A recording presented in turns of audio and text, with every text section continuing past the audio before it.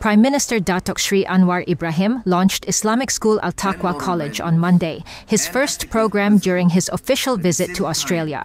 Anwar shared his views with the students there on the importance of knowledge, wisdom, good values, and ethical conduct. He said it is important to start with oneself by adhering to Islamic teachings. He said there is a need for Muslim leaders to demonstrate justice, tolerance, and respect while steadfastly representing their identity. He also touched on international issues, including the conflicts in Palestine, while reaffirming Malaysia's stance on advocating for peace and justice.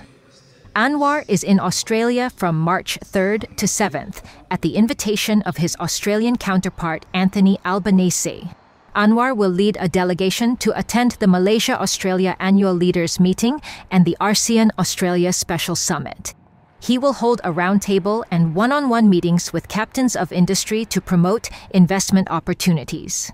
He will also deliver a keynote address at the Invest ASEAN Melbourne 2024.